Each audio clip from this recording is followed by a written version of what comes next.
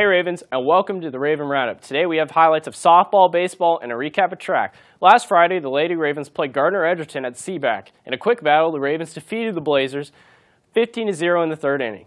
Friday was also the Ravens senior night, honoring their two seniors, Alyssa Clinton and Shayna Espy. The Raven baseball team took on the Blue Valley West Jaguars at Blue Valley District Activities Complex.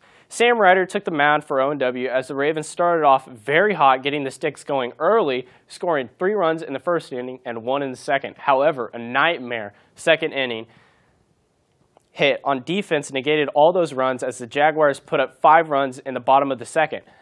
Miscus kept coming and coming for the Ravens as they could not stop the bleeding, with many errors being committed, including 2 overthrows to first base and a pass ball on a throw down to second.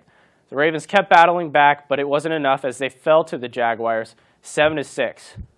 Their next game will be tomorrow against crosstown rivals Olathe East at Seaback. You don't want to miss it. The Ravens track team competed at Gardner-Edgerton Invitational last Friday. The Ravens medaled all through the night. On the girls' side, Maddie Ryder placed third in the 200, first in the high jump, and second in long jump with a new score record.